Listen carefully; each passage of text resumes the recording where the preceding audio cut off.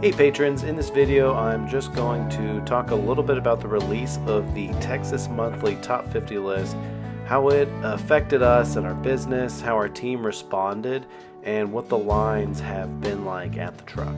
I don't have to tell anyone watching this video what the Texas Monthly Top 50 list is or how important it is to barbecue, but we placed 5th on the 2021 list that came out last Monday, and it has meant a lot of positive exposure, which has led to a ton of new guests coming to check us out at Cosmic. We found out Monday and we thought we were going to place well, so I ordered more food than I ever have before, and after we trimmed up a couple dozen cases of beef cheeks, we all celebrated the years of hard work that led to the placement. Then it was time to get to work. Wednesday rolled around and there were about 20 people in line right away, and it continued to grow throughout lunch. These were some of the first plates we served to our first guests as a top 5 BBQ joint on Wednesday. Thursday was no different, but I had a little time to sneak away and record some raw thoughts. Today's Thursday, October 21st, just a few days after the Texas Monthly Top 50 barbecue joints came out. We were named number 5. What an honor. Can't say enough about the team. It's been absolutely insane. It's been crazy here, inundated with calls, texts, emails, messages all over everything, and the lines here are just getting completely out of control. So weekdays now are busier than our busiest days ever. Lines are getting out of control, everything's getting out of control, the space situation in the commissary is getting out of control. Yeah, I don't know. It's a learning curve, we're hiring, everything is just kind of coming at us at one time, and yeah, it's pretty surreal, but couldn't have it any other way, honestly. Friday, I cut for lunch, and when I came back, there was still a huge line from when we reopened at 5:15 until we ran out of food around 9 o'clock. Here was the call before the storm on Saturday morning, the busiest day we've ever had at the truck in our 4+ years of service. And on top of that, we did a 200-person wedding out of town. Shout out to the entire team that day. It was insane. Does this meet your expectations for what you thought the first Saturday after the list was going to look like? I would say greatly exceeded. Buy me birthday gifts.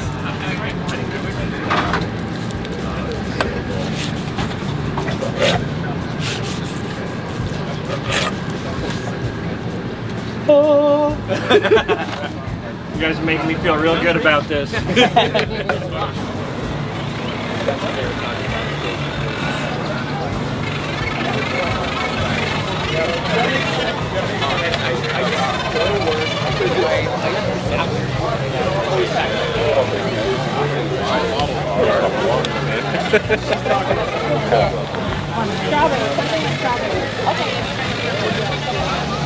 I know he won't do it, so.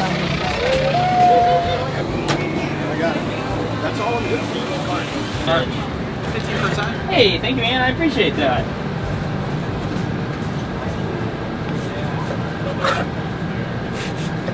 Good people right there.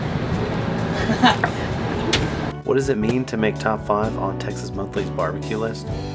Topping this list is a goal I set for myself a long time ago, pretty much as soon as I found out about it and knew I wanted to cook barbecue in Texas. This isn't just another top whatever list in whatever publication of the moment. This is a periodical that people refer to for decades. This has the power to influence an entire cuisine and culture behind it. It reaches the entire globe and anybody on it who cares about barbecue. It has the power to make careers. It's a ton of pressure, and to be honest, it is 100% welcome, and I wouldn't want to do it with any other group of people. We couldn't be happier around here. We all know it means a lot more work, but making this list is a collective goal we set as a business and we achieved as a team.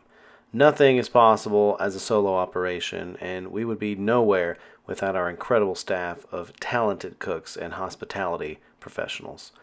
Some things we've done this first week to react to the list and to serve more people and the line are add a new warmer at the truck, ordered way more food, changed our cook schedule, added staff to the prep schedule, added staff to the food truck, replaced our chalkboard menu with a beautifully designed one from Helm's Workshop, and we also started to close for about an hour or so between lunch and dinner just to transition staff, clean, and reset the food truck. Making this list is having the effect on our business we thought it would. Just about everything is doubled except our staff, our storage, and our cooking space. Now it is upon us to live up to the ranking every day for every guest.